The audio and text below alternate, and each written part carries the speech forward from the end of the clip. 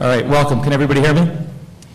I'm Eric Kuttner with the Emergency Response Design Group, and I wanted to thank Rich for the intro, as well as I really wanted to thank Rich and his staff for being willing to put this forum on emergency preparedness together.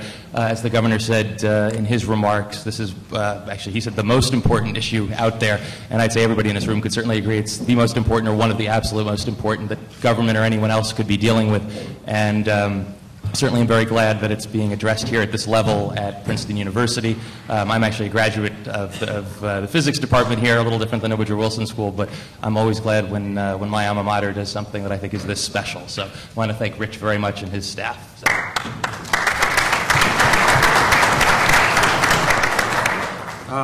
So we'll start without further ado. The way we're basically going to do this is I'll do some quick introductions of the speakers. As Rich said, their full bios are in the paperwork you all have. And then I'm going to let each of them speak for a little while, provide some initial intro and remarks, and then I have a few questions for them, and then we'll go right to audience questions and hopefully get a lot of good dialogue going. So first off is Dick Kanyas, who is the Director of New Jersey's Office of Homeland Security and Preparedness. I'd like to note, actually, I'm a big fan of the fact that preparedness is put in the title of that department, of that agency.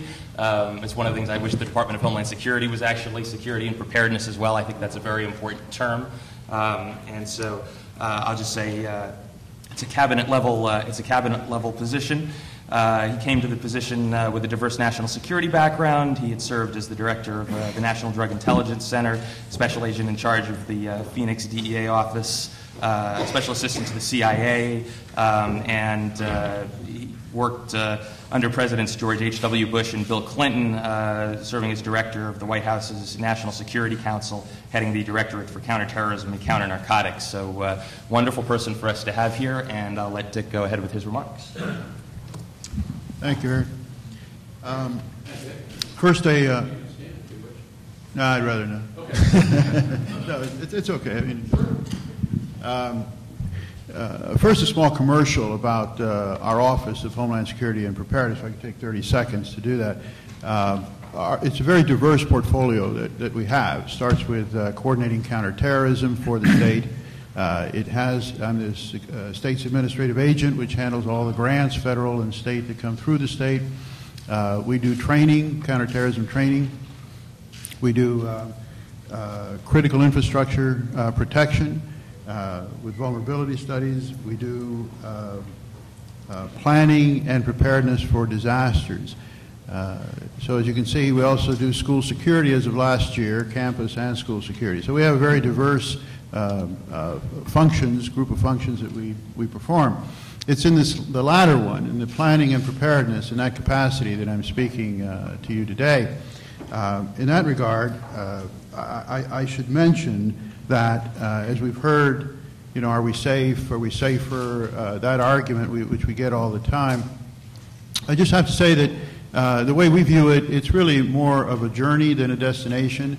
The priorities change every year, almost month by month sometimes.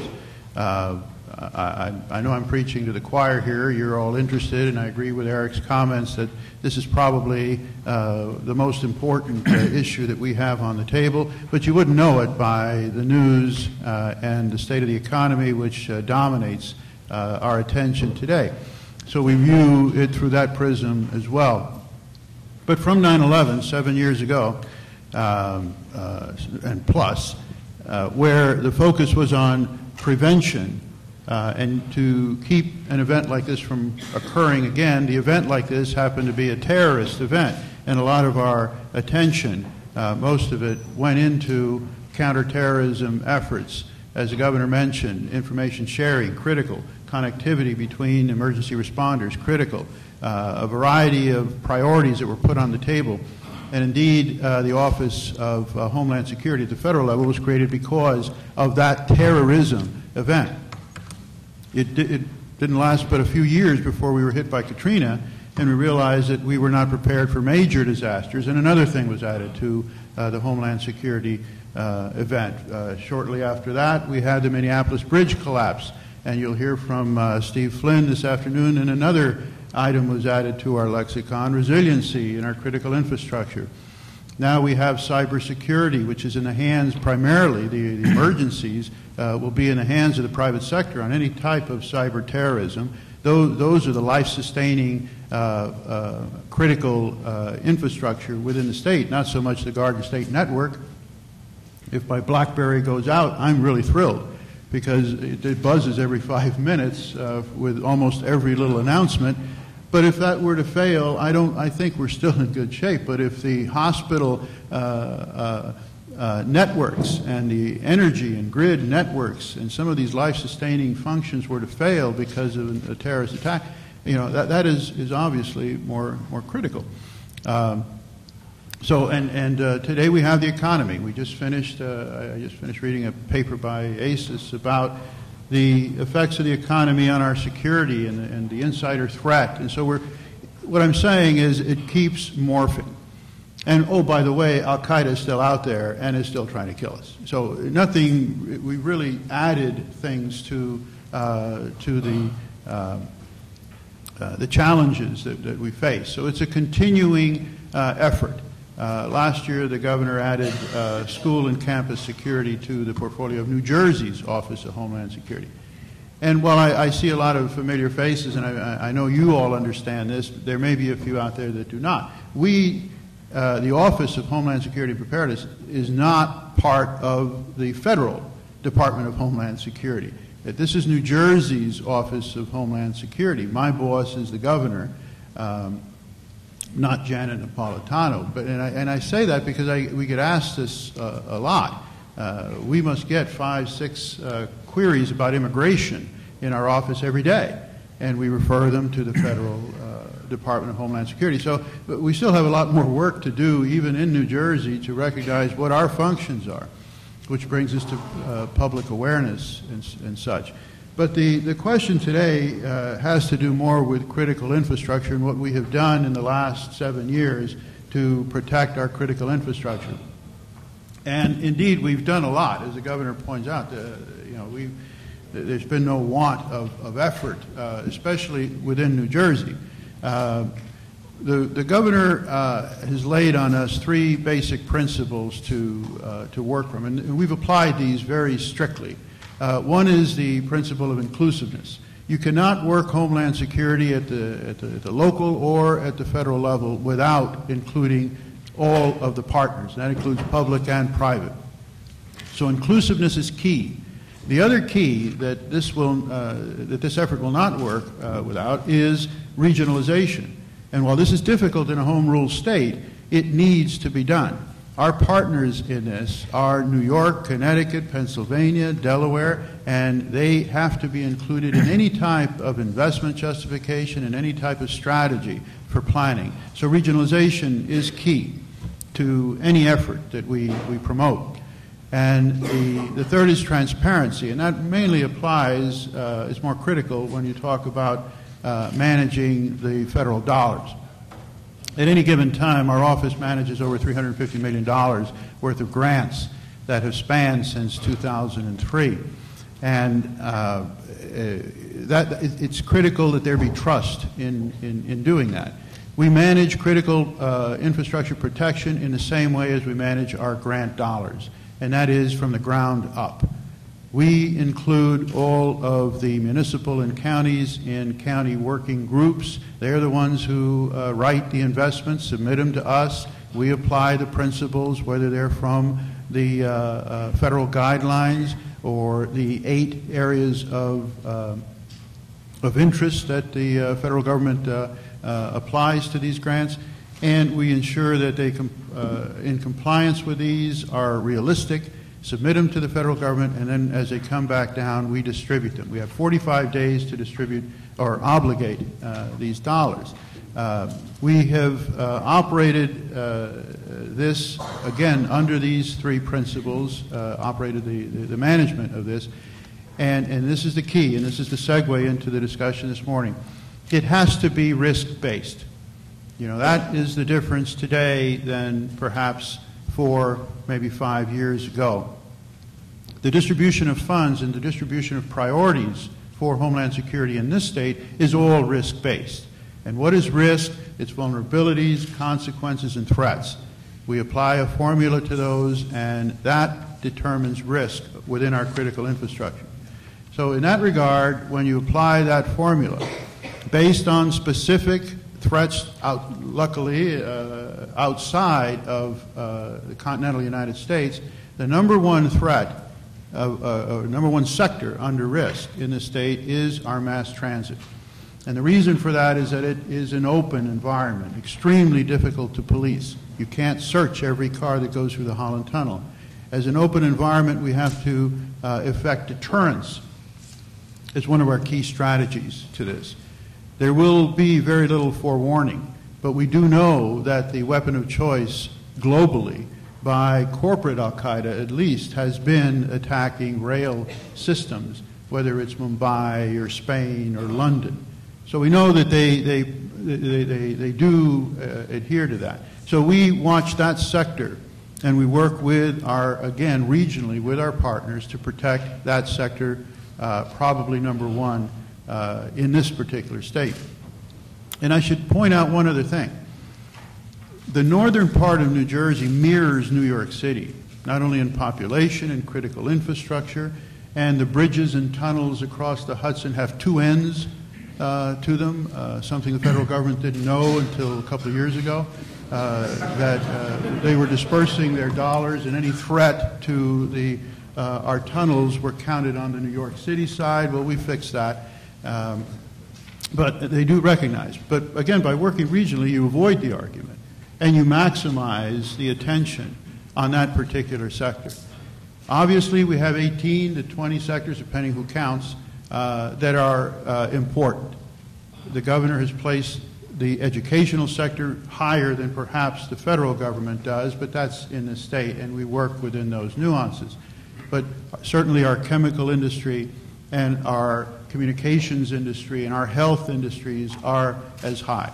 The way that priority is managed is from the ground up, the same way we manage our intelligence. From the ground up. We think it's a mistake to sit there and wait for the federal government to tell us what the possible threats might be in Bayonne when we have experts in security in Bayonne that are not being voiced. And if there is any recommendation that we would make to the federal government, it would be that you have to deal with information sharing from the ground up. Internationally, that's a different matter. And national security information that the governor was referring to, correct, that has to be shared, that national security information that deals mainly with the exterior of this country. Interior, it's controlled by 150,000 police departments. It's controlled by sheriff's departments. It's controlled by emergency response community. They are the experts within that area of responsibility, and the synthesis and centralization of that information to be mined is the challenge. Very, very difficult for a federal government to do that, if not impossible.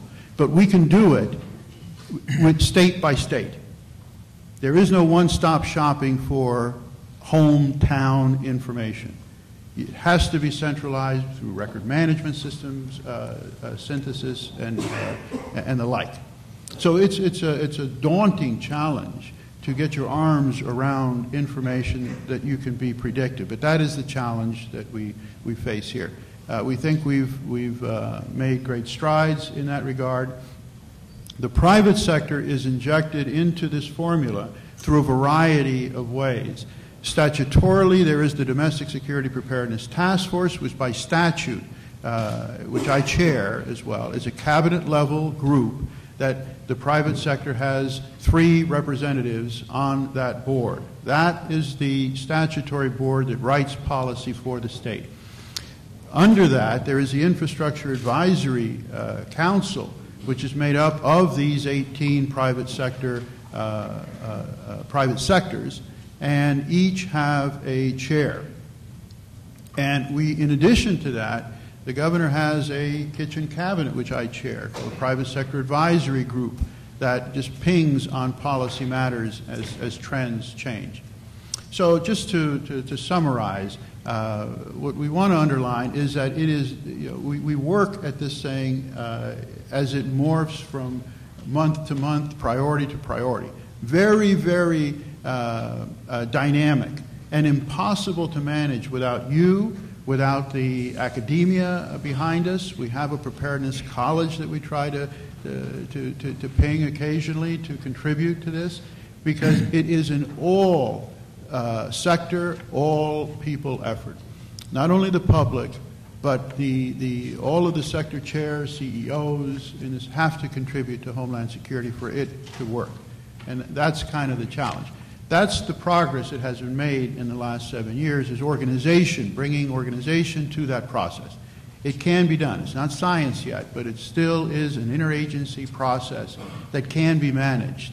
And that's how at least that's how our office is doing it here in New Jersey. I'll stop there. Thank you very much. I'm going to introduce John Peczkowski next. John is the Director of Emergency Management and Security for the Port Authority of New York and New Jersey, as well as a Naval Postgraduate School Distinguished Fellow at the U.S. Department of Homeland Security. He's worked for the Port Authority of New York and New Jersey since 1978, holding a variety of executive-level positions in planning, policy, and operations. And in December of 2001, he was appointed Director of Emergency Management and Security, where he's responsible for oversight of all critical infrastructure protection and emergency readiness programs. He's also a retired colonel with 33 years of active and reserve service in the U.S. Marine Corps as both an infantry and combat engineer officer. He was the initiator for the Marine Corps Emergency Preparedness Liaison Officer Program, part of a joint service effort to coordinate DoD support to civil authorities during times of national emergency. He's also the Executive Vice President of the Security Analysis and Risk Management Association. So John, I'll let you go ahead. Thank you, Eric. You should all know that Eric asked me to try and make this as informal and interactive as possible, and so we decided that we would not use PowerPoint slides.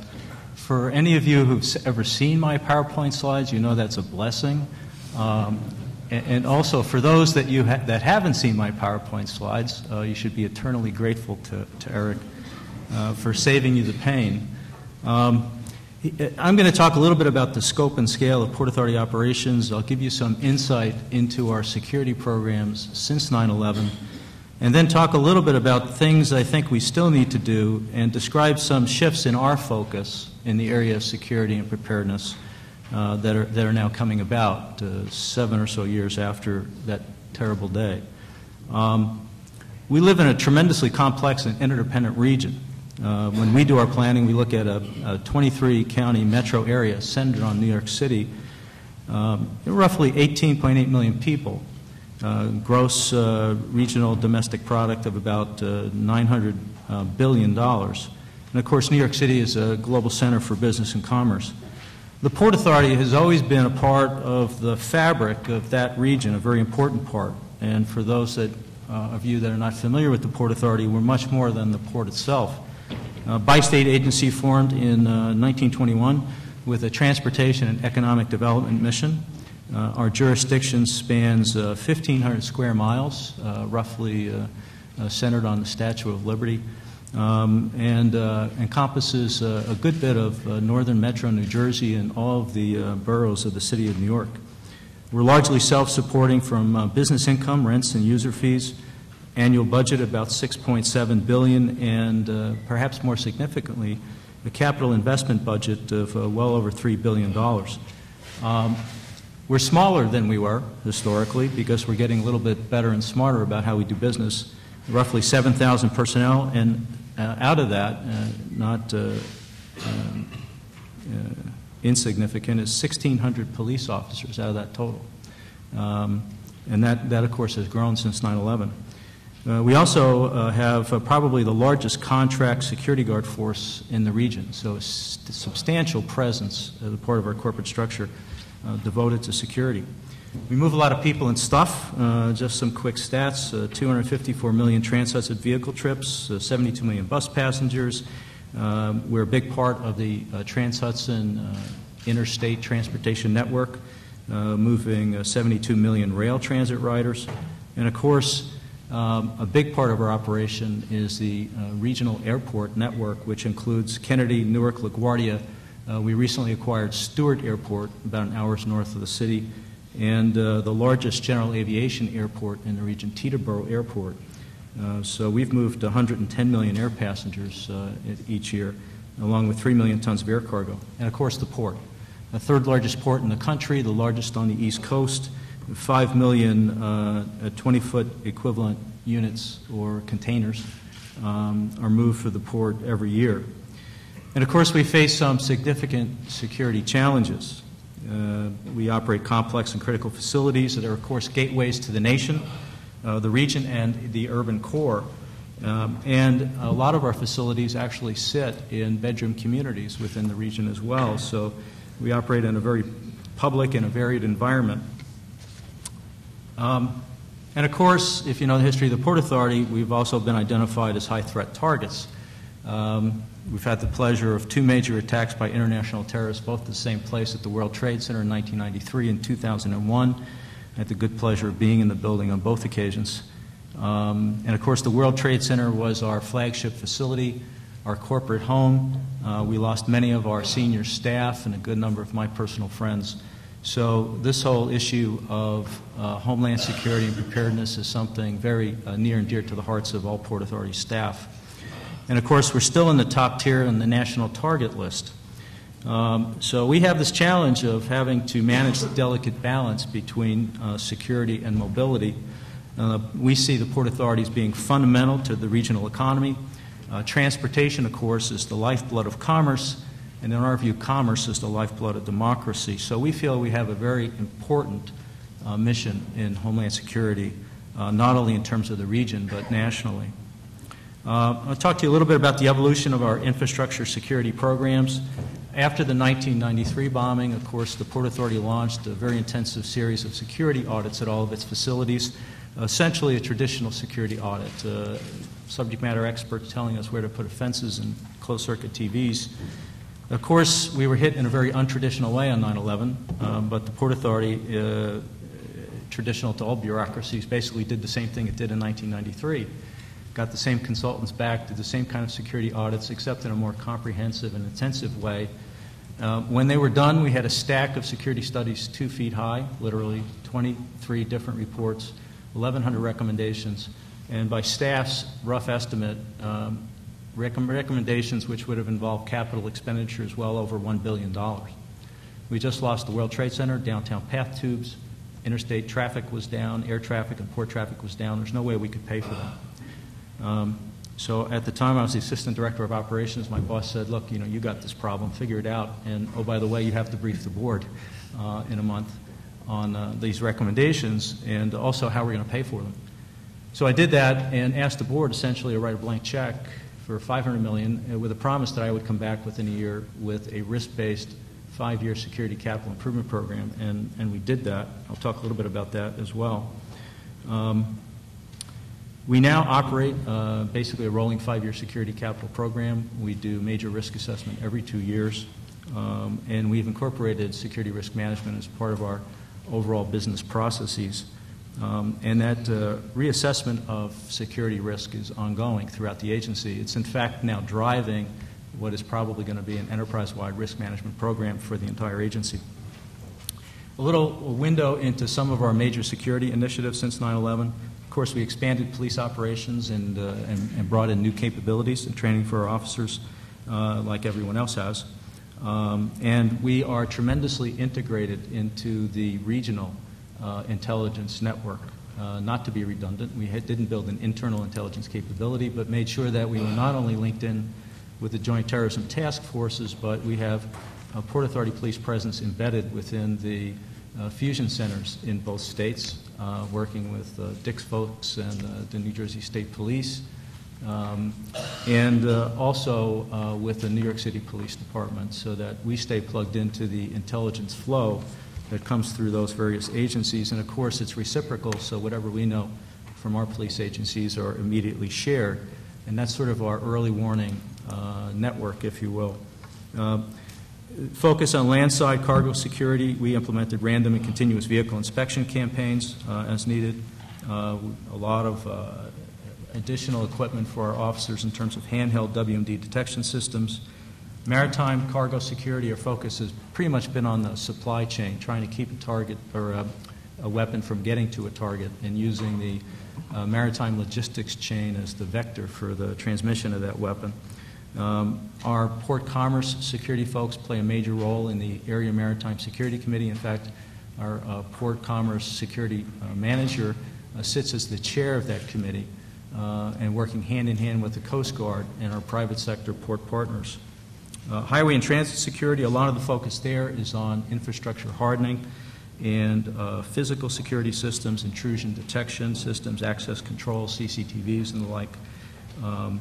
We have done extensive computer modeling and simulation of the physical attributes of our facilities, particularly in terms of hardening against improvised explosive devices. And a lot of the Port Authority's capital investment has gone into the physical strengthening of those facilities, the George Washington Bridge, Staten Island bridges, and other facilities as well. Aviation security, in addition to working closely with the Department of Homeland Security on passenger and cargo screening, we have tightened up security as well, and there the focus is on perimeter intrusion detection. For some time, and this is the same across the nation, a lot of emphasis was going into passenger screening and then later on baggage screening.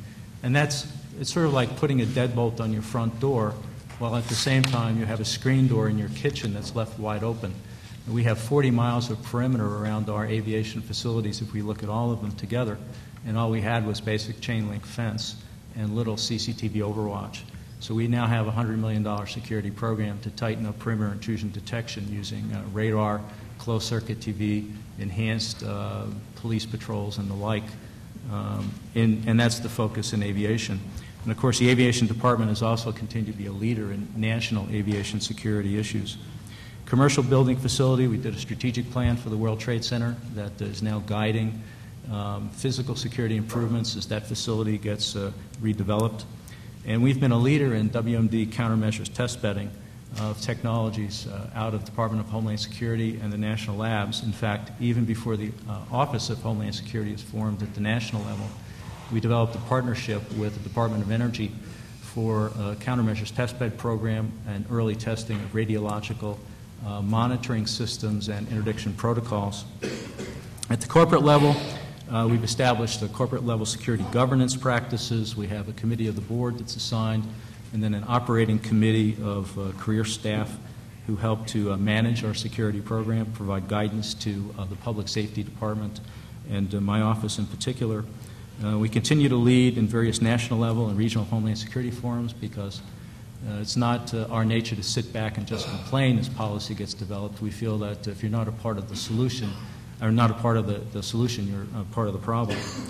And of course, we've made improvements in both security and emergency response situational awareness, a new emergency operations center, and we're working hard to integrate our security systems at these facilities and tie them back centrally at a corporate level.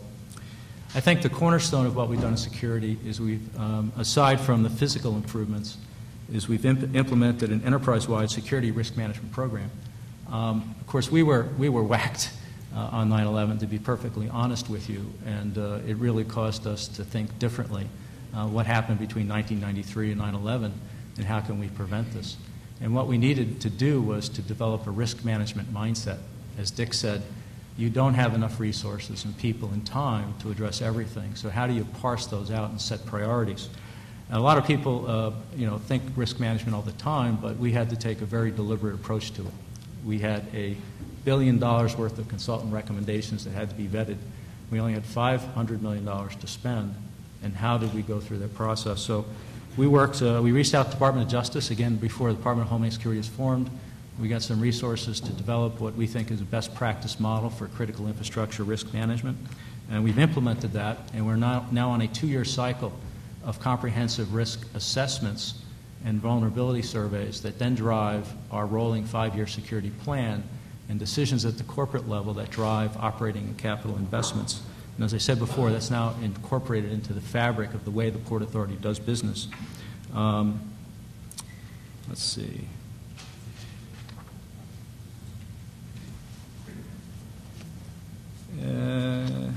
Some thoughts on where I think we are and where we need to go, just to sort of sum up. Internally to the Port Authority, we've bought a lot of stuff. We've put a lot of technology in place, and we need to focus on the integration of that technology, and that it's not as easy as it might sound. We have a lot of legacy security systems and new security systems we've overlaid on top of that. But beyond the technology, the biggest challenge really is more an institutional one and has more to do with people. And we're really beginning to focus on this as we think about corporate resilience, is continuing to maintain a mindset of security and a mindset of preparedness in Port Authority staff. Now, you heard the word today, complacency. We can, even in Port Authority, which we consider to be the 9/11 agency and probably should be most aware of these kinds of things, we can sense a sort of complacency about where we are. And in fact, people are getting tired because a lot of effort has been put into this. And I know I run into this all the time when I work with our operating departments. They don't want to see me coming through the door because they know it means additional work. But we have to keep coming back at it. And so now we're really focusing on how we develop this sort of internal mindset about security, working it into our day-to-day businesses, building security into new capital expenditures. And a big emphasis now going forward is going to be working with our private sector partners who really are the guts of our operations at the port and aviation facilities in particular. That is going to be a big focus of our effort going forward. We have spent a lot of time on internal business continuity and continuity of operations. So we feel confident we can get the Port Authority administrative structure back up and running. But I won't be able to get the ports back up and running or the airports unless those private sector operators, contractors, and service providers also have business continuity plans and are just as ready to come back to work as we are. And so that has to be a major focus. And as we've gone through our risk assessment process now, we're maturing. We have, in the last iteration of that risk assessment, built a cost-benefit model that allows us to look with more fidelity at individual capital investments and also see interdependencies between various investments in our security. But our focus had been almost myopically on terrorism and security investment. We were focusing less in our risk assessment program on all hazards, even though we've beefed up our security and our emergency management and our preparedness program simultaneously. But I have to be more concerned and, in fact, deal with probably a greater probability of being hit with a major natural hazard as well. Category 4 hurricane New York Erie could be tremendously devastating. We would lose the interstate tunnels and bridges.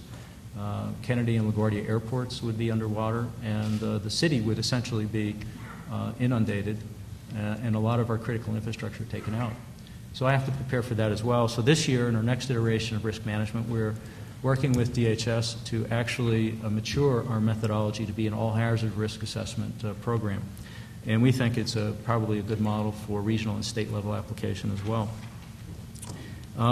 Beyond that, during my fellowship at DHS, what I'm attempting to do is to work with the National Preparedness Directorate on addressing what has been referred to as the partnership between the federal government and state government in homeland security and preparedness. All of our national level security documents really speak to the importance of this partnership, and of course in our government we operate under the rubric of federalism, and the federal government doesn't tell a governor of a state what to do, and because it's homeland security, it really needs to be a coordinated and integrated effort between the federal government and state government. But there's been a lot of rhetoric along those lines, but when we actually look at grant programs and the bureaucratic requirements that we get from DHS, it becomes more parental in nature. And I think there's a realization at DHS now that that has to change, and I think Secretary Napolitano is going to do a tremendous amount of good to help change that focus. I think a governor's perspective in dealing with these issues is absolutely key. So we're looking at changing the nature of that contract, reassessing it, and helping to provide some input to DHS going forward. So with that, that's an overview of our operations, what we've done since 9/11, and a little bit we're trying to do on a national level.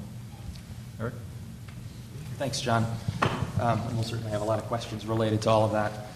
Next up, we have Ben Cooper, Commander Ben Cooper, actually. He's the Chief of the Response Department for the U.S. Coast Guard Sector, Delaware Bay, Philadelphia, Pennsylvania, so right across the border. Actually, I want to really thank him for being a good sport and for rearranging his schedule last second. He was, we had a change up in speakers, and he's just perfect for this, but he had to adjust his travels a bit for a day, so I want to really thank him for being here. As Chief of Response for Sector Delaware Bay, he oversees all traditional Coast Guard operational missions in the Pennsylvania, New Jersey, and Delaware tri-state region, including maritime law enforcement, search and rescue, homeland security, pollution response, and all hazards disaster response missions. He oversees a staff of approximately 450 active duty and reserve personnel and directs the performance of 6 small boat stations and 5 cutters in the region. So he's a responder in all of these areas. He's protecting critical infrastructure from a response perspective every day. And thanks for being here. Thank you, Eric. Well, thank you for having me today. I find this interesting that we're talking about the state level and all the challenges you have with the critical infrastructure of many different systems. I focus mostly on maritime security, but at the federal level with 3 states and working with the local agencies in preparedness. With the Port Authority, you're talking, an enormously important port focused on one area where you can control how you spend the money and how you can allocate your resources to improve critical infrastructure. The Coast Guard is in a different position. We have 3 states that we work with. I represent the lower half of New Jersey, I guess, with the security in the Philadelphia region, Camden region, out to Cape May, and talk a little bit about what we look at from a 3-state level from maritime security. And John talked a little bit about the Area Maritime Security Committee. Maybe explain how that works and why. I think that's a very good model. We talk about sharing information, working at the local level, getting the information from the local level up through the federal government to try and coordinate critical infrastructure protection. I will give a little bit of plug here for the Coast Guard. What's the Coast Guard doing in Princeton today? Well, we are a small federal agency, one of the 22 agencies that became part of DHS back in 2003. We may have quite a few of those 88 congressional committees that you talked about reporting to, Governor. We have 13 statutory mission areas. Quite a few. You'd be kind of surprised about it. Then you think, oh, I wonder who did that mission. You think, what about remember the Exxon Valdez? It's the 20-year anniversary for the Exxon Valdez. Well, guess what? That's a Coast Guard mission. Quite a lot came out of something called the Oil Pollution Act of 1990. And we spend a good deal of time in the Philadelphia region working with pollution issues, maritime pollution. We have 6 refineries there and take about a million barrels of crude oil into the Delaware Bay every day. We also have several other missions. You think of search and rescue. I hope a few of you have seen the movie The Guardian. If you haven't, you ought to go out and rent it. Kevin Costner does a great job in that movie. He is a rescue swimmer. And to demonstrate today, I brought a rescue swimmer with me today. Lee, would you stand up, please? Lee Gorlin.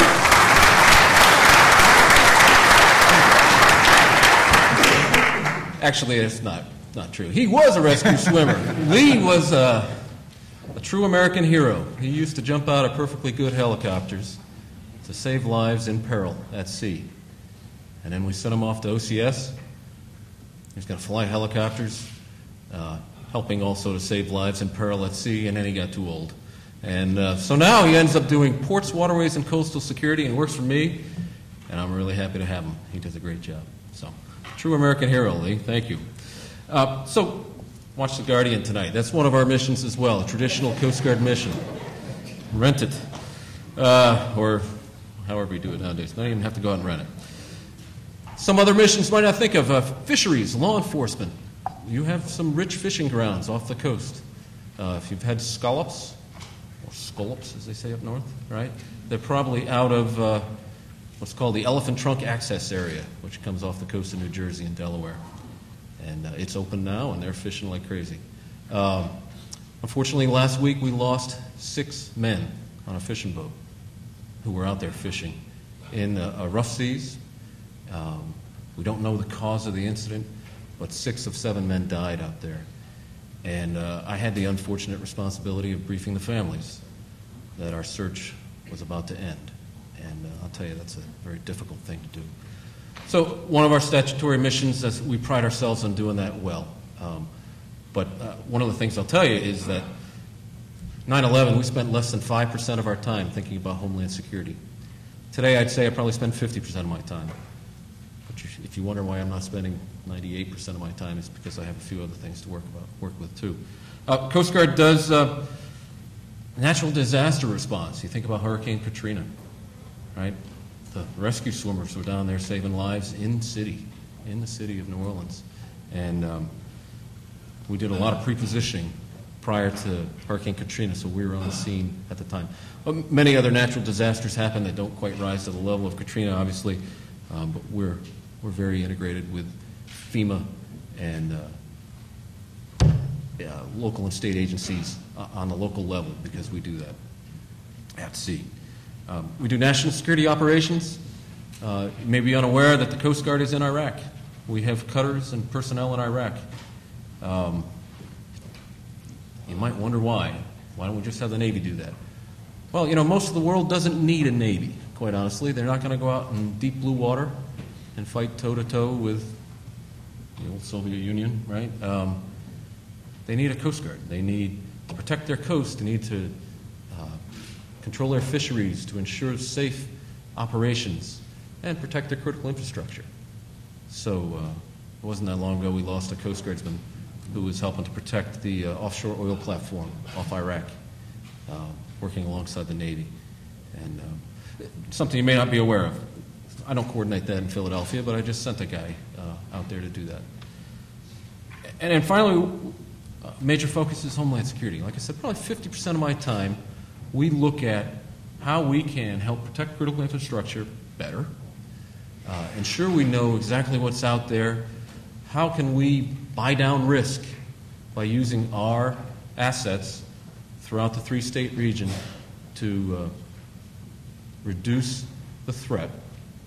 And I'll talk a little bit about our risk analysis model that we use in the Coast Guard that I think is a good model. I'd be interested to see your model too, sir. That, You're applying the same thing, right? mast. Well, you're overlaying mast on top of it. That's the Right. model. Right. And it's area maritime security. So we're looking at 365 ports nationwide, 95,000 miles of coastline, pretty open coastline, to be honest with you. And we are doing our best to defend the critical infrastructure within that. Lee's job is he's the head of my ports, waterways, and coastal security branch. And what does that mean across the 120 miles of the Delaware River and the coastlines in our area? Well, we look at the critical infrastructure out there, the nuclear power plants, the refineries, the bridges, the supertankers, the choke points.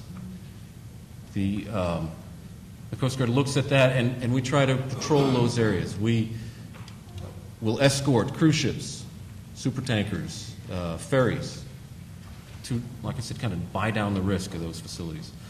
We have a vessel boarding and search team that applies a risk analysis model to look at ships coming in from overseas. During 9/11, we had some, at the time of 9/11, we had some pretty poor reporting systems. 24-hour notice was all we got. Well, they put in requirements to have 96-hour notice. So in those 96 hours, we know where they're coming, where they're going, we know who's on board, we know the cargo, we know the ship's history. Gets vetted by our intel systems. And then based on a risk analysis model, we'll send the team offshore to verify the veracity of what they say they've done. We'll go out with radiation pagers and try to defend our country. And then, like I said, we also do daily patrols throughout our region, so throughout the area. To do all these missions, we work closely with our federal, state, local port partners, industry. We work closely with emergency preparedness personnel from the city and the states, environmental protection groups. We assume that most incidents, well, probably nearly all incidents, are going to involve a unified command structure. It's not just going to be the Coast Guard or the FBI in charge. It's going to be a group of agencies at the federal, state, local, and industry level. So we are very familiar with Incident Command System, ICS. In fact, we just finished up a training yesterday where we had New Jersey State Police, PEMA, Pennsylvania State Police, Philadelphia Police, Coast Guard Active Duty and Reserve, in a 300-level team training so that we're familiar with each other and we are ready to work as a unified command. And that's an all-hazards approach. We can't predict what will happen, but the response protocols are the same, whether it's a forest fire, whether it's a major oil spill, whether it's a hurricane response, or a terrorist response, unfortunately. Protocols are similar, and we practice to work together.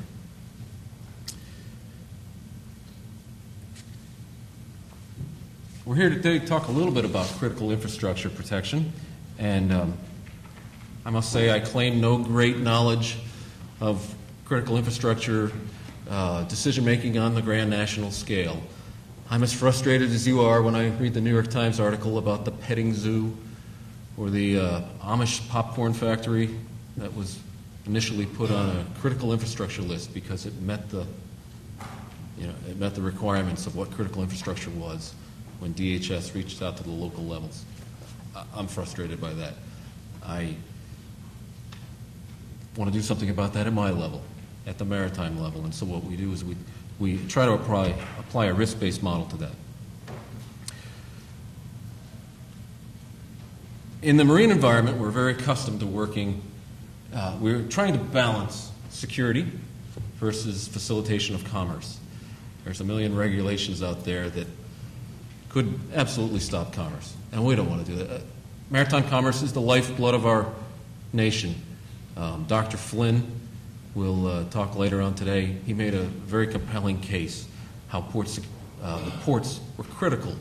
And port security isn't just the port itself, it's the whole system and logistics chain of port security that's very critical. If we can't ensure the veracity of a particular type of container might come in with a weapon of mass destruction, how do you know that if we couldn't stop that in LA Long Beach, we can't stop that in Miami? So we need to ensure port security as a whole is secure. In 2002, Congress passed the Maritime Transportation Security Act. One of the things that it did was it established something called the Federal Maritime Security Coordinator. It is the Coast Guard captain of the port for a particular region. And we have one single point of contact for federal maritime security there, unified command. The Area Maritime Security Committee is required to bring together the federal, state, local emergency responders, industry, academia, marine fire and salvage personnel. We help assess security across the whole port. We plan for various security contingencies. We have written plans and exercises and training protocols. And they are also responsible for the port security grant process. We go to the source. We find out what is needed, and then through a team-based approach, we decide on how to allocate those resources. In the last 2 years, I believe the Philadelphia region has allocated about $42 million. My boss likes to say we've done a lot of the gates, guards, guns, and gadgets. Now we need to start looking across facilities and across agencies and look at the security protocols for how someone from Camden could come across and help out in Marcus Hook. And that's harder than you think, unfortunately, because of insurance requirements and whatnot, mutual aid agreements and whatnot. What's most important about the Area Maritime Security Committee is that it allows us 6 times a year, plus our subcommittee meetings, to gather everyone together in a room and learn about each other's, what they have out there, what their concerns are, how we are going to address critical infrastructure security. Back in 2001, we brought together everyone in Philadelphia region, and they sat in a room for 3 days and decided, okay, there's about 89 critical infrastructure pieces in this area based on death and destruction, economic consequences, national significance for symbolic reasons. And then we tried to apply a risk-based decision-making to those 89 scenarios. A truck bomb, a vessel-borne IED, like the Cole bombing, hijackings. And then based on that, we come up with a risk score. That risk score is rank ordered. And then me, as the operator, I can decide where I need to spend my time. My assets are limited just like everyone else's. I work with my state and local law enforcement agencies quite significantly, and they're struggling in today's economic environment with their budgets. But I need to know whether I should, if I go to MARSEC 2, Maritime Security Condition 2 tomorrow for an unspecified terrorism threat, where do I go with my limited assets? Do I go to the refinery that's in Philadelphia?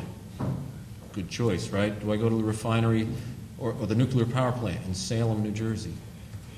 How do we figure that out? And using our what's called Maritime Security Risk Analysis Model, which looks at scenarios, threats, vulnerabilities, and consequences, I can choose how best to employ my limited assets. So I won't go too deeply into the Maritime Security Risk Analysis Model. I believe it's the right thing to do. We've talked about it today. We have to apply risk-based decision-making. And you have to do it at the individual facility, at the Port Authority, at the state, and at the federal level. And that, I think, is how we will best protect our infrastructure. Thank you all. I have a couple of questions now, and then we'll get to audience questions. The economy has been brought up among the panelists, state of the economy, as well as how difficult it's just has been in general to find funds to deal with protecting critical infrastructure. So starting with you, Dick, I'd love your thoughts on where we are given, in general, just how you get the funding you need to do things, and also given the state of the economy, what have you noticed as far as things going forward? Luckily, the federal government works on 5 to 8 year budgets, so we haven't seen the ripple effect from the federal, and I'm hopeful that we don't. We have not seen, as far as the grant programs, any effect on assistance to the states. If anything, I'm hopeful that that assistance probably increases now instead of decreases.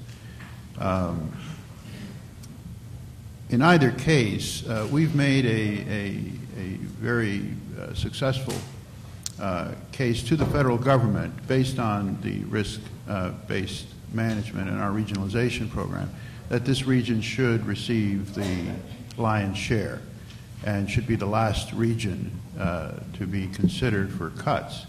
But that's because of our close alliance with New York City, the history of this region, and the different criteria that they set, not the least of which is population density. We are, of course, the most populous or the most densely populated state in the Union. We have, we're going to have another event. It probably won't be in Disneyland or Disney World. It'll probably be in this region. For a variety of reasons, and again, applying a risk-based model, not only strategic threat analysis, but the fact that this is where the media is, and the bad guys like to repeat themselves. So we're cognizant, and I think DHS is aware that this cannot be ignored. So for all of those reasons, I'm not anticipating, certainly in FY10, the numbers that we have seen have been very similar to the numbers of 09, and we were already talking about 11, and increases depending on some of our alliances with port and transit security grants. I mean, just last year alone, we were able to convince the federal government for $151 million in transit security grants. We've done very well in the port security grants as well. And so I'm optimistic that we won't see anything from the federal government. On the state government, you know, as you all know, we're battling here with state budget time.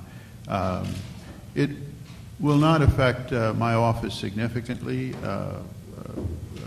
for a variety of reasons. We're not that large of an office to begin with. And we tend mainly to handle the federal dollars. The state dollars are considerably less, although we will be cut on some of those projects as well. The other reason why it won't affect us is because we deal with multi-year money instead of one-year money. The federal government's called the colors of money. But ours is multi-year, which means we can carry forward. So we're dealing in multi-year projects and investments.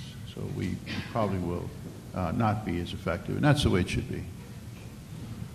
John, do you have any thoughts from your purchase? I think that the economic situation has had sort of a chilling effect with private sector security. You know, a big part of critical infrastructure protection is what the private sector brings to the table, and they're not eligible directly for federal funding for their security programs.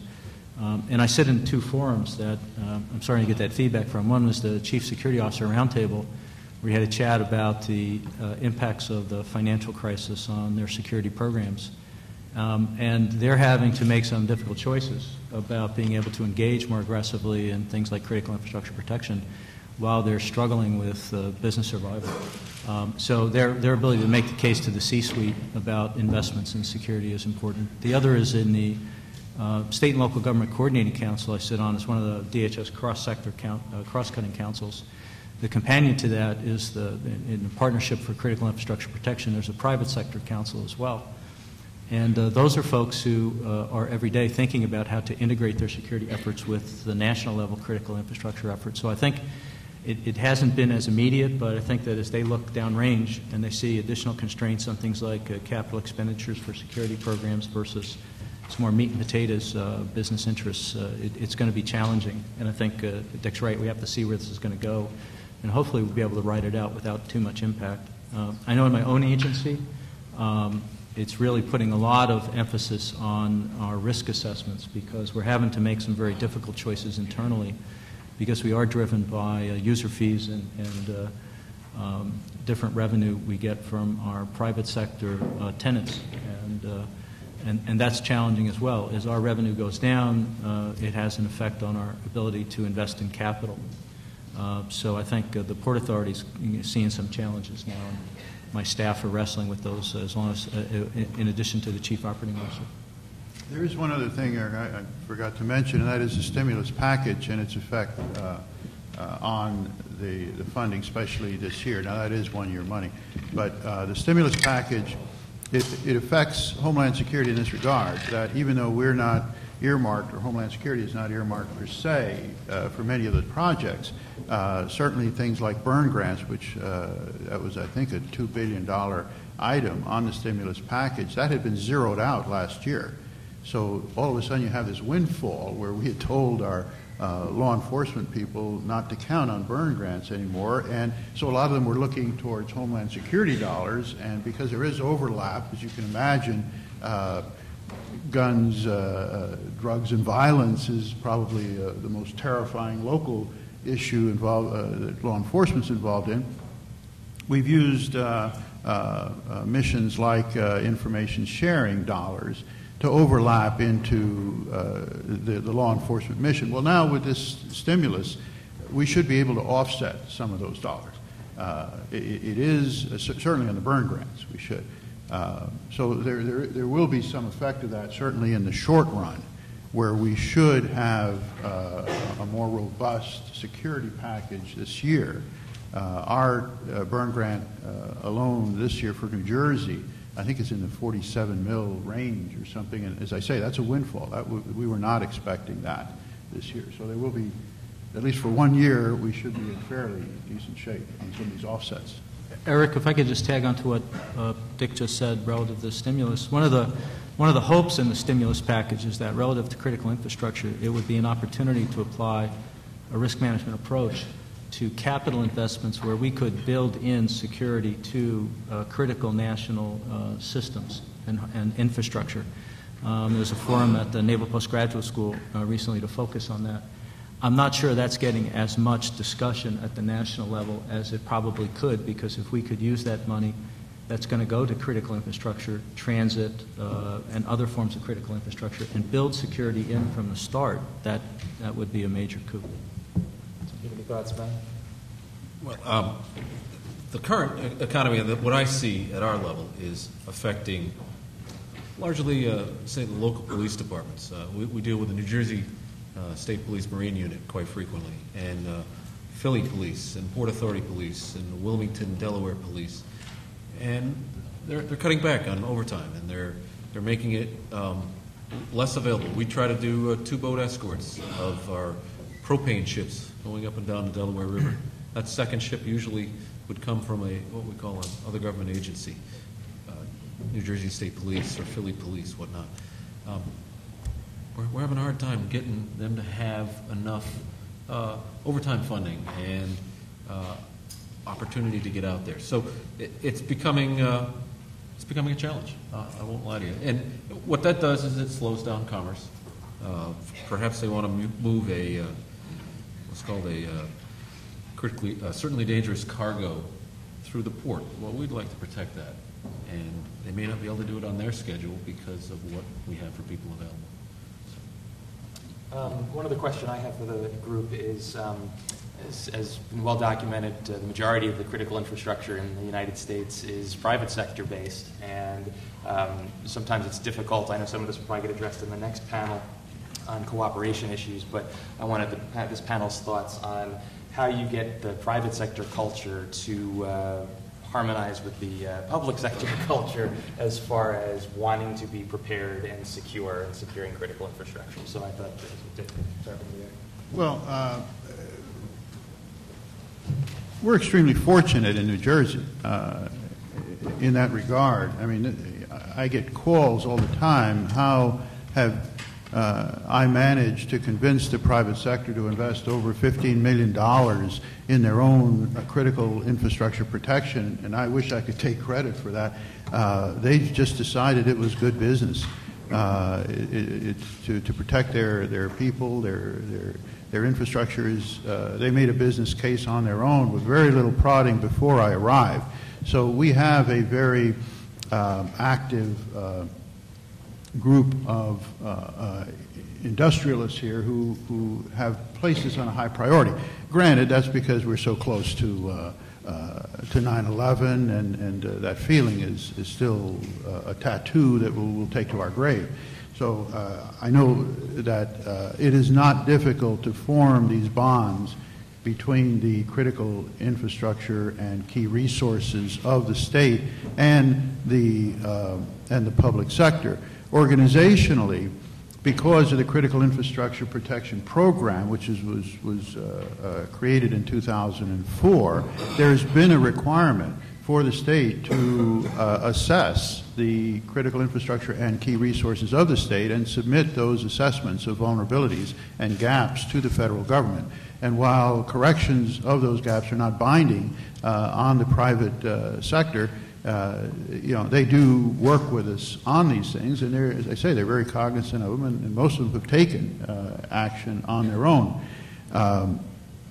So far, we have assessed over 388 facilities that we have done vulnerability assessments on within New Jersey, and we have those, and of course, we protect that data, but we have that information, we share that with the federal government.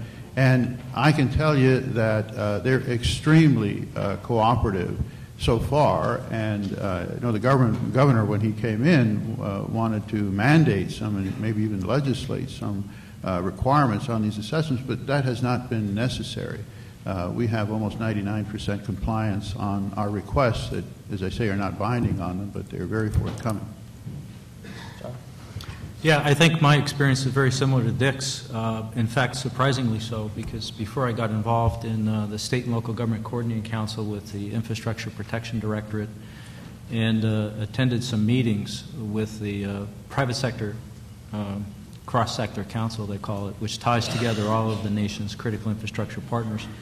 And this is a group of chief security officers, chief operating officers have responsibility for security in those major industries and are in fact thought leaders in the private sector. They are very much committed because they see it not only as a critical duty, but also as a part of doing business. It's good business governance. And they, in many ways, already think in the risk management framework, albeit that there's the profit motive that they have to balance, just like we have to balance security and mobility. They have to balance profit with security investment and a cost center. But they are there, and in fact, they can make decisions faster than we can in the private sector, and help to push us at the national level. So I'm heartened by that. We have to, though, capitalize on that energy and work with the private sector to a greater degree and facilitate those efforts, so much in the way that I think has been done in the state of New Jersey and elsewhere. But it's surprising they're very committed to this effort. We have to find a way to better mobilize that. Eric, I can talk to the marine industry a little bit. It is good business to be secure. Much of the oil that we get into the Delaware Bay comes from places that maybe don't have the greatest security, or a lot of Western Africa oil. And it's in their interest to protect those supertankers, to ensure that they vet the crews, to ensure that industry ensures that they're not going to spill, they're not going to be carrying absconders or stowaways. We find that, probably like all things in the marine industry, the higher the quality or higher the price of the commodity they're carrying, the better security they have. As you get further down the stream, you have less security. When I was, one mission I didn't mention is the whole stopping illegal drugs coming into the country. Remember the drug war? Did a lot of that when I was in Key West. It was pretty clear where your highest risk was on a coastal freighter, maybe coming out of the South Claw, Haiti. And that was where we were going to spend a lot of our risk. From the drug war, from stowaways, from illegal immigrants. And so I think it's a natural part of being a successful enterprise in the marine industry. Those that have higher price commodities or want to protect those, and they're doing a good job at that. All right, well, I want to thank everybody. We're going to go to questions from the audience.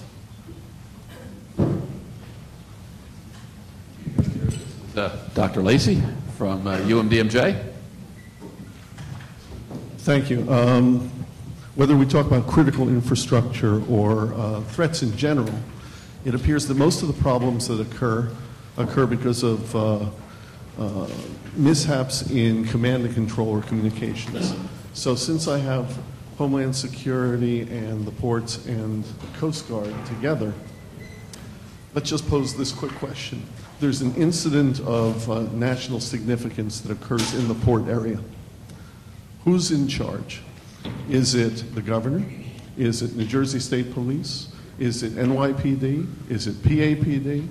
Is it the principal federal official, or the new designation? The name changes every few months. Who's in charge, and who's in charge for each stage of that? Anybody want to jump in? I defer to the uniforms on command questions, so I'll let him start. Colonel? No? Sure. I think we tried to address that with the Maritime Transportation Security Act at the port level. The Federal Maritime Security Coordinator has 51% of the vote, but he will not do that without a unified command. So when you say incident of national significance, Exxon Valdez was considered that, and we came up with the National Contingency Plan based on that. And on, say again? If you think there's a nuke on a boat in a container, who's in charge? I think you would find that the federal government would have a joint FBI and Coast Guard in the maritime community, and then we would absolutely bring in Port Authority and the states. So it wouldn't be just I'm making decisions by myself, and we practice this. We actually have exercises where I'm working alongside 3 states down there in the Philadelphia region, alongside the FBI, typically. I believe that it goes back to what Governor Kane said at the beginning. we're only as good as our planning, our training, and our exercising. The protocols are in place. People who are in charge, the emergency response community, they know the protocols of what they're supposed to do. But without the training and the exercising of those things, other people that are interdependent for response also need to know. So the answer, the good news is there are protocols in place for who is in charge. But as we recently found out on a nuke exercise that we had up north, and we pretended a nuke event had occurred, and I think there were about 18 federal agencies that attended the event. I think you were there, doctor, right? And the question was posed, who is in charge? A nuclear event just occurred in northern Jersey or right over the statue. And we got a variety of answers. And it wasn't that there wasn't an answer. It was that a lot of people who were around that table did not know. Many thought, well, the federal government's here to support the governor, and so the governor is in charge because all emergencies are local, and they all begin that way, and so you need that central command. We very quickly determined that if it indeed was a nuke, the governor is totally overwhelmed immediately, but for about 24 hours, we're going to have to see to ourselves until the response came in from the federal government, and all of these 18 agencies kind of kicked in. It goes back to what the governor said. We have the protocols, they're written down, but does everyone know them? I think that's the challenge, in my opinion, is that we need to train, we need to exercise more, either through tabletops or actual practical exercise. And that is something that we do need to do more of. I think I'm worried. Be scared. Yes, I'd like to follow up on something Dr. Lacey gave as an example, the nuke on a ship in the harbor. How important a metric is it in your profession for the number of ships that are coming in that are actually searched? How has that metric been changing over the past 8 years? Do you have enough resources to do that? Or is that really not as urgent as it seems to me to be? Who wants to grab it? I'll grab that lightning rod. Why not? As a port authority, we facilitate the movement of cargo. We're really a landlord port, but we have a tremendous stake, obviously, in what happens in terms of supply chain security. And I have to say, I really have to challenge the efficacy of 100% physical screening on the basis of the amount of resources and time it takes to do that. If our focus is maritime security, you have to think whether or not a terrorist is actually going to relinquish hands-on control of a nuclear device and put it into the supply chain where it might in fact be intercepted if we're lucky, or just simply move it across the Mexican border in a truck. And so we have to balance where we apply our resources. And having observed them struggle with this challenge, when I look at what Customs and Border Protection is trying to do in partnership with the Coast Guard and state and local government, they're attempting to manage the risk, giving the level of resources that's applied, and the full 360-degree approach that they need to have to security, because it's not just the supply chain. So everyone looks at the container as the Trojan horse, and in fact we had an exercise just pre-9/11 that was basically called that. But I'm concerned about that, but I'm also concerned about the small boat that gets off a tanker that doesn't go into the supply chain, that moves into Bayonne and offloads it into a van. I mean, there are many different ways that device could get to its target. And I think we ought to think about this holistically, rationally, and look at a risk-based approach to try and tease out the threat as best we can. I think that Customs and Border Protection and the State Department are working aggressively with our trading partners to implement security standards and for the inspection of cargo. And we ought to continue to press that envelope. But I'm very leery about a simple blanket statement that we need 100% cargo screening of every single container, because I'm not sure at the end of the day that's practical. And if we did do it, would we be drawing resources away from some other hole in the Swiss cheese that we haven't covered down on? Question here? Oh, sorry. No, that's fine. I completely concur. Following up on that, New Jersey is target rich. We've got tunnels, we've got the Port Authority, we've got the train stations, we've got the Northeast Corridor rail line. You talked about containers and the waterways. Are we using active surveillance? And is this something that when I say active, that we're constantly monitoring, or is it surveillance that we have, like with security cameras, that we check after the fact? How has our surveillance increased since 9/11? I'm going to let John answer most of that, because I'm a believer that if we have another incident in this area, it's probably going to be on Port Authority property. Yeah, thank you. Hopefully not before I retire. But as far as all the rest of New Jersey, not Port Authority property, but the rest of New Jersey, I can tell you that, as I mentioned before, we're in a deterrence mode when you talk about prevention in these open environments. There is no other strategy that's practical. You can't search the luggage in our mass transit system or every passenger that goes in. So we're very, very vulnerable to an IED on a train or any type of conveyance, for that matter, or stadiums or any place that is open.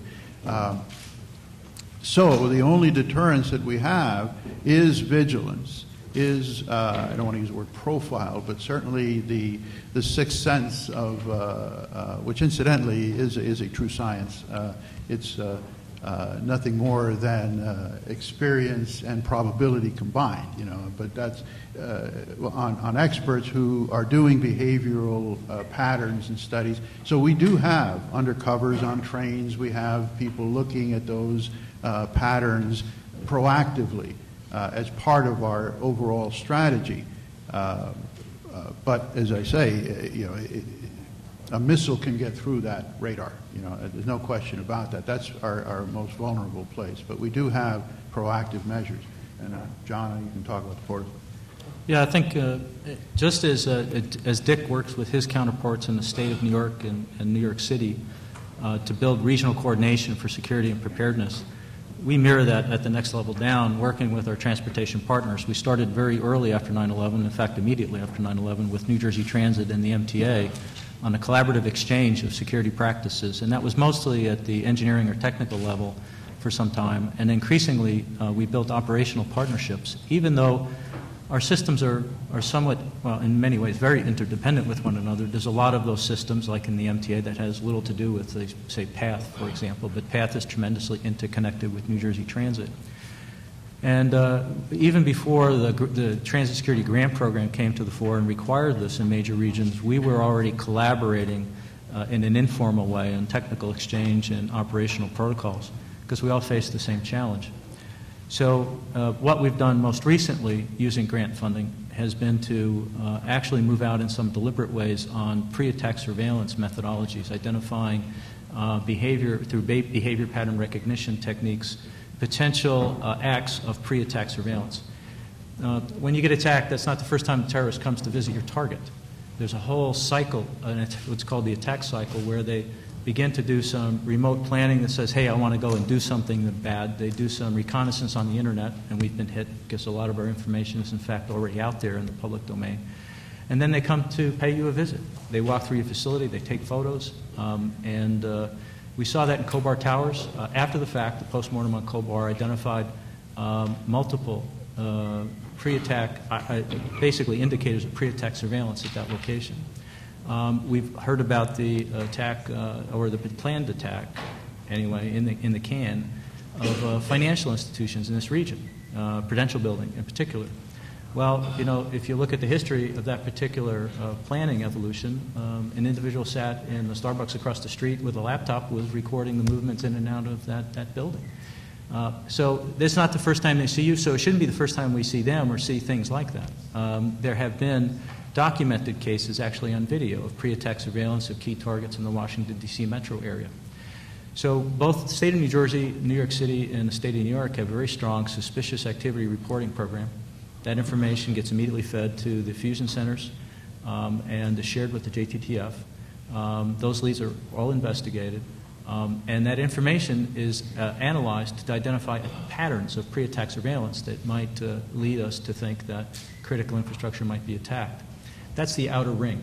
So you have sort of the intelligence network and sharing between agencies, local, state, and federal. You have closer in surveillance to try and identify pre-attack surveillance activities, suspicious activity reporting. And then the physical security systems, security monitoring, access controls, and the like. Now, transit is Swiss cheese, right?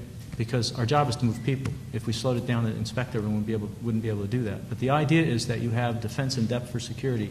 And just like a block of Swiss cheese, hopefully if you layer it enough, you'll close down on the gaps. And if you have a failure in one, you may catch it in another.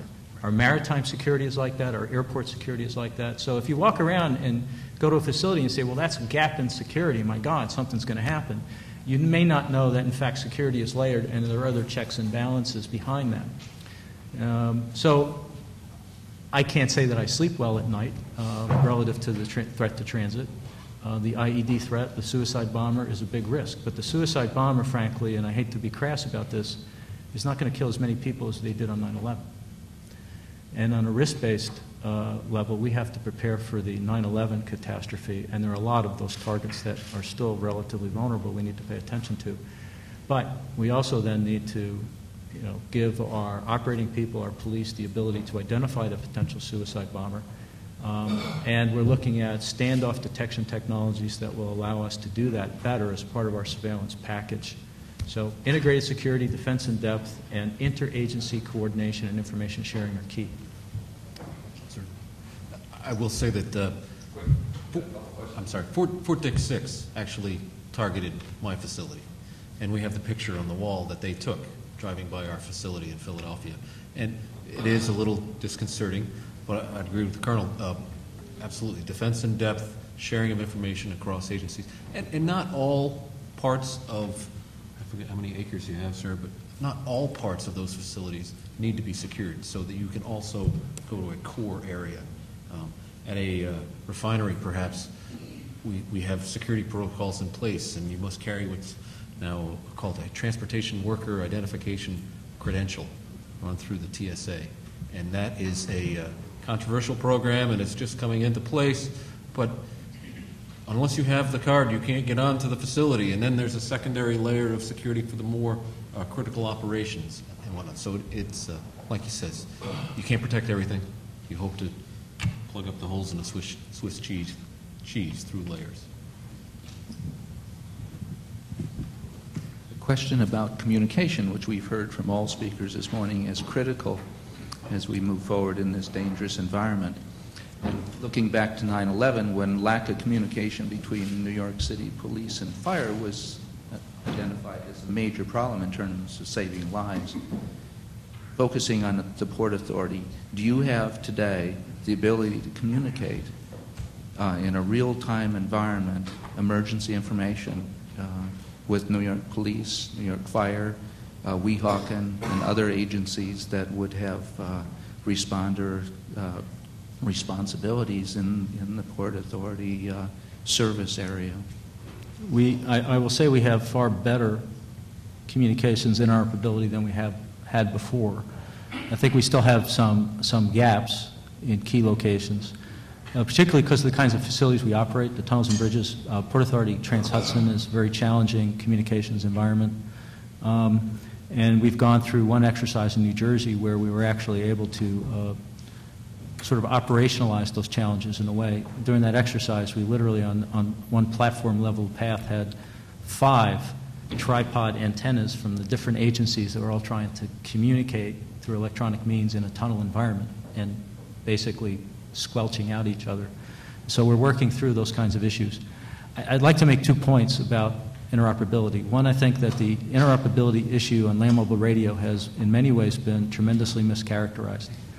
It's a personal view. Doesn't reflect the views of the management. The personal view is that there's a lot we can do in interoperability with existing spectrum that requires operational protocols between the agencies, and breaking through those rice bowls and those agency traditions are sometimes difficult. Particularly if we have known targets, there's no reason why we shouldn't, in our playbook, have an incident command structure that has a communications plan that divides up the available spectrum and provides a cache of radios for people to be able to communicate. We don't need a radio that talks to everyone all the time. because the idea isn't that police officer needs to talk to a fire officer. It's a commander needs to talk to a commander to make decisions. The second point is that there's a problem beyond interoperability of land mobile radios, and that problem is communication between command nodes to share real-time situational awareness, to get visualization of what's actually happening on the ground, to make real-time decisions and collaborate real-time in a dispersed environment. That's op center to op center or incident command post to incident command post communications that involves more than just voice, land mobile radio. We spend a lot of time on operation centers, command post vehicles, and the like, but we all buy stuff from different vendors. A lot of it's proprietary, and it doesn't integrate. So our commanders at different echelons can't integrate the picture they get from different agencies with different traditions, operational protocols, and different ways of doing business. There's no reason why in this country we shouldn't be able to standardize some of those operational protocols between operation centers that gives us that kind of connectivity. So I've seen it from Hurricane Katrina, World Trade Center. I've been involved in every top-off exercise since before 9/11. In the top 2 or 3 critical issues in those after-action reports are all command, control, and communications. And I don't think that we've adequately addressed those protocols yet. It gets to Dr. Lacey's question before. Murray Turoff, NJIT.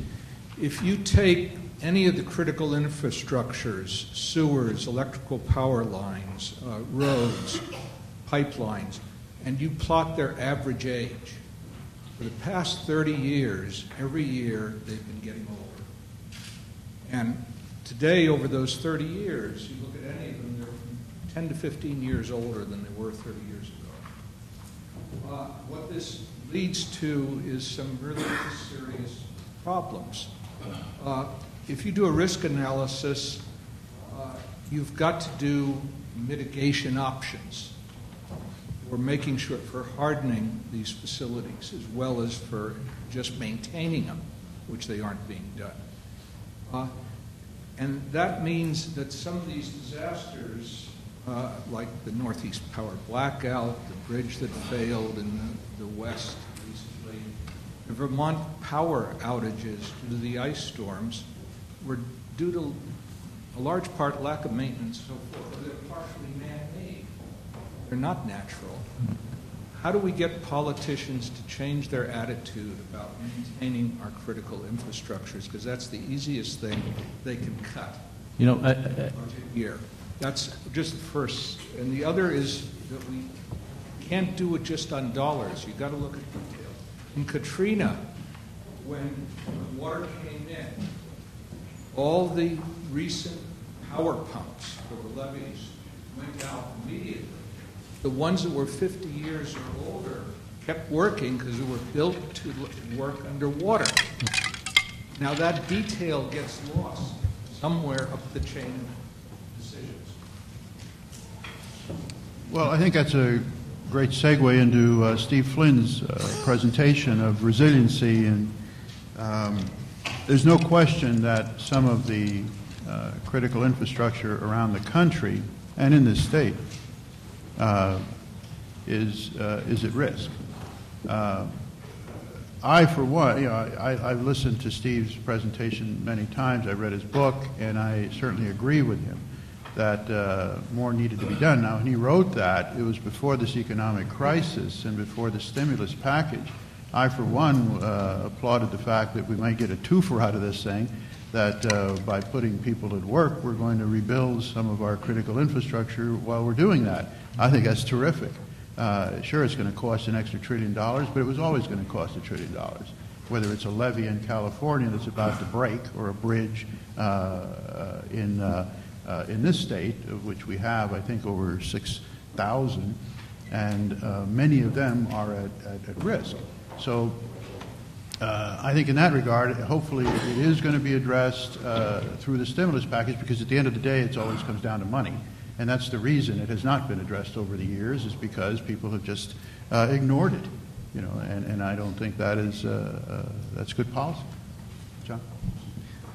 Yeah, I think we're missing a tremendous opportunity. We were applying risk management on a certain level at facilities and national level looking at terrorism, but we're not doing it writ large relative to critical infrastructure. And we haven't broken the code on working with the private sector to recapitalize a lot of this critical infrastructure and address the key single points of failure we now have in a lot of those networked systems we have out there that were built for efficiency but not security or resilience.